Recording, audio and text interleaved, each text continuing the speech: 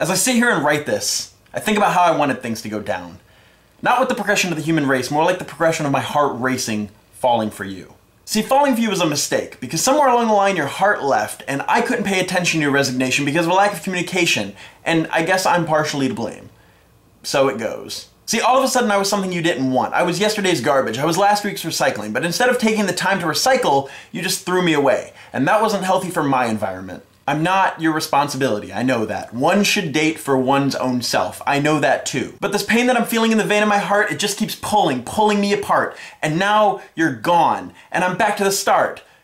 But I'm not. You came, you saw, you left. Veni vidi adios. I'll miss you from your head down to your toes, but I guess that's how the story goes, and I know I'll be alright eventually. Everything's eventual, everything's just fine, all pain goes away, you just have to give it time. I really want to smack that guy that sold us all these lies. And I know I should be happy without you, but I can't understand that while I grieve. I shouldn't want to be with somebody who doesn't want to be with me. But it hurts. Yeah, it hurts a lot. Knowing that you don't care just makes it hurt worse. It's like I don't even have any control over these feelings. Not that I did in the first place. People can't force themselves to love. People can't even force toleration. It just kind of comes with the movement, comes with the territory, comes with making the world a better place. Anger and hate can't even be faked, but the one feeling that can is indifference. People can pretend not to care. They can pretend to be too good for love, even too good for hate, but then after a while they just become cold machines. We are what we pretend to be, so we must be careful what we pretend to be. And I know I'll get comments saying, oh, you're better off, you'll find somebody new, there's plenty of other fish in the sea. Just don't. Because I know that already. You don't have to tell me twice. You don't even have to tell me once, come to think of it. Falling in like is always a gamble. I took a chance, I rolled the dice, I lost. If the relationship was a taxi driver, I swallowed the poison. My heart was thinking as blindly as Cyclops. The devotion that I was ready to put in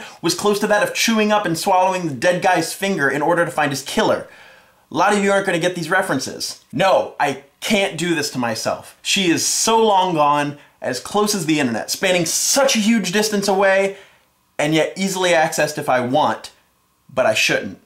And I think that's what's eating me up the most. There was such an impact, such a crater, such a scar. It's like unzipping a RAR. All my feelings just expanded, and now I'm just supposed to pack them up and go home? All right. Never regret things, because at one time it was exactly what we wanted. But what about cake? This cake is exactly what I want right now, but in a few months I'm going to regret eating all of those cakes. For good reason. They made me diabetic. Theoretically. I guess my point is, instead of doing what we want all the time, we need to look at our actions in a linear progression from cause to effect, instead of thinking that our actions can be all wibbly wobbly. Actions cause other actions. Always. You know what's funny? She won't even see this video, which I guess it makes it more easy for me to be honest, but this isn't for her, this isn't for you, this is for me, this is what I needed to do. I sat down and wrote this so I wouldn't go crazy as Moriarty, so I could channel all my feelings, all my dismay into something productive and new, for me anyway. This, what you're watching right now. And I know I'm no Watsky with beat poetry rhymes, and I know there were cuts between stanzas sometimes, but you know what? I think this helped. I feel a little better now. I'm gonna be okay. Thanks for listening.